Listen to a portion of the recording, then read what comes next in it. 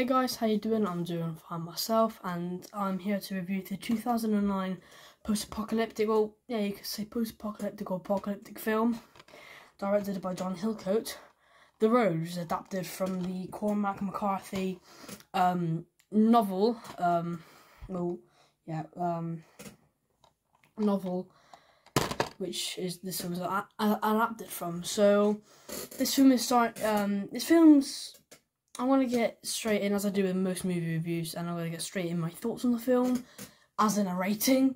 So I'd most likely, again, when I rate films, I don't rate them in terms of, like, if it's a 9 out of 10, it's like, this is, like, up there with, like, the top, like, 30 films of all time. But I mean that as in the sense, like, it's a 9 out of 10, it's a 9 out of 10, it's a great film. If it's a 10 out of 10, it doesn't necessarily mean, like, oh my god, it's, like, the greatest movie of all time. It just means, like, it's a 10 out of 10 and it's a really perfect film. Like, I just don't know what it means. And I'm going to give this film... It just means, like, it's a 10 out of 10 and it's a really perfect film.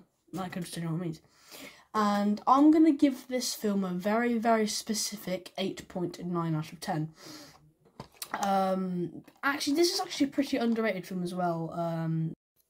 Bro, just stop saying, just shut up. This film stars, it hasn't really got any main character names, it's like man and boy and all that, but I'll read the synopsis off the back of the film, off the back of the DVD. The Road is a thrilling and deeply moving tale of survival as a father and his young son journey across a barren, post-apocalyptic America. Respectfully adapted from Cormac McCarthy's hallowed novel, The Road boldly imagines a future in which men are pushed to the worst and the best they are capable of. A future in which a father and a son are sustained by love. So this film, it's after... The world is in a post-apocalyptic state, and it's not necessarily like a war or wipeout.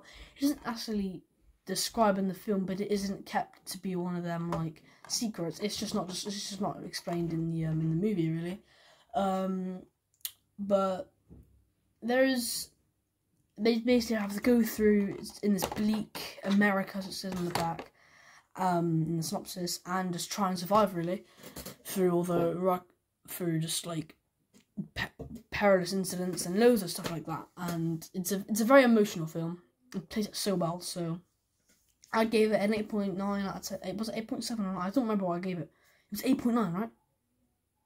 Yeah, I give it an 8.9 because it's so well made, and it's so gripping as well. It's got so many great characters, great actors in this film as well. It's even got a little Guy Pearce cameo towards the end.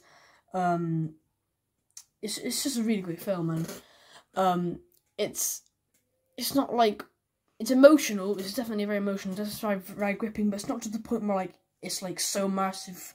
It's like it makes a whole like cinematic universe in and of itself. It's just a film where it's like the main bond is love, but it's like broken a lot because, well, what do you think? And yeah, it's great. It's just so well made, this film. And I really did enjoy it, and it was received well. It wasn't like it was received bad, but it was just, considering it was slightly underrated. But no, honestly, this is a really great film. It's super well made. I love the actors in it.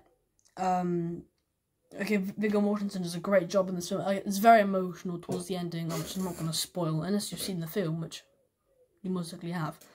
But in case you haven't and you're watching me for the sake of it, it's got a pretty sad, like, yeah, you could say climax. This film isn't a very climatic film. There's not like much action, like most post-apocalyptic films I watch.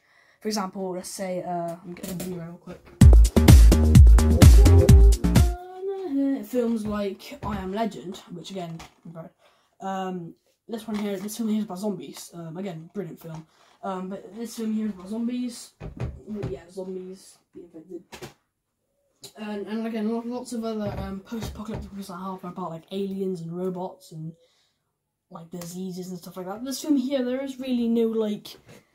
I like films like these. There is really no main like climatic action point. For example, like, oh my god, this man is fighting a robot. How cool is that?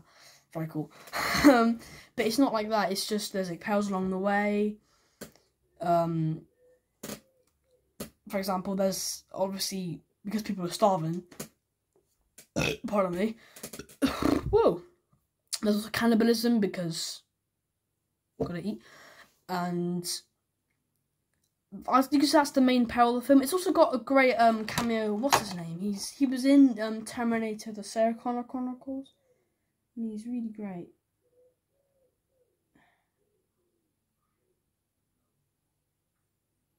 Garrett Dillahunt. He's actually really great actor. He's only got a small cameo in it, and he like sort of sets off a fresh action scene of the film, which is not going to spoil. But when I say cannibals, I don't mean like cannibal Holocaust cannibals, like like, you know, cavemen. It's just people, not like, you know, cannibals in the sense of like a horror film cannibal, the traditional. But it's just people who are like, I'm hungry.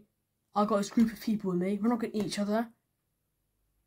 We're gonna eat you instead. It's like that. But yeah, so again, I really did enjoy this film. It's not overly diverse or anything like that. It's just a really, really great post-apocalyptic film. I'm just gonna call it apocalyptic film because it's like sets in between different like flashbacks and stuff.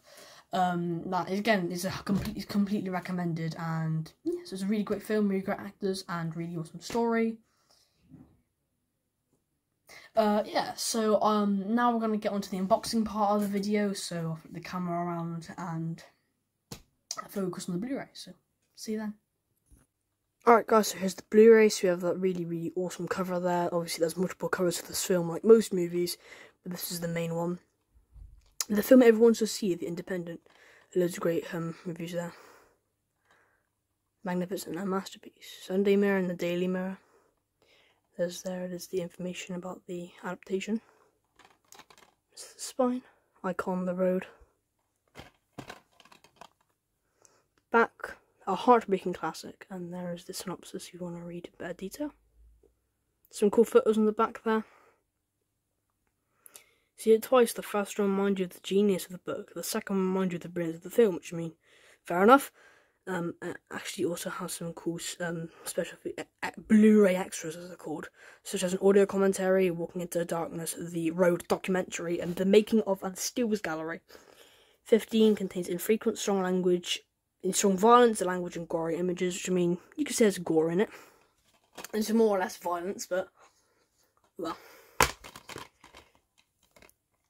Inside of the Blu-ray, it's just completely plain. You have the disc, which is similar as the cover. It's the back. And yeah, that is the unboxing part of the video for The Road. Sorry if you can hear like annoying party music outside, it's summer. I hope you can't hear that. Anyway, so that was my review for the 2009 John Hillcoat film, The Road, adapted from obviously the novel of the same name. Hope you guys did enjoy my review. If you did, make sure you can subscribe and like, or not really like, but you can comment if you'd like, if that turned off. I know. Have a great day. I'll see you on the next video. Take care. Bye bye.